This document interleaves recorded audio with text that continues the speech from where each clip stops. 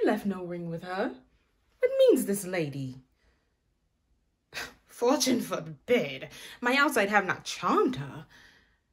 She made good view of me, indeed. So much that sure methought her eyes had lost her tongue.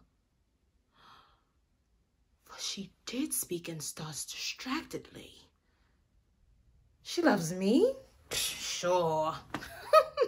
The cunning of her passion invites me in this churlish messenger. None of my lord's ring? Why, he sent her none.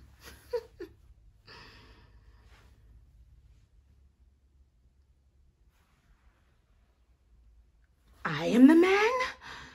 If it be so as 'tis, poor lady, she were better love a dream. Disguise. I see thou art a wickedness wherein the pregnant enemy does much.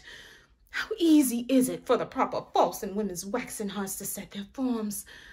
Alas, our frailty is the cause, not we. But such as we are made of, such we be.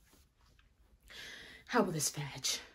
My master loves her dearly, and I, poor monster, fond as much on him, and she, mistaken, seems to dote on me.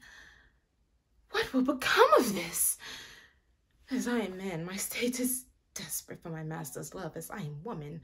Now, alas, the day. What thriftless sighs shall poor Olivia breathe?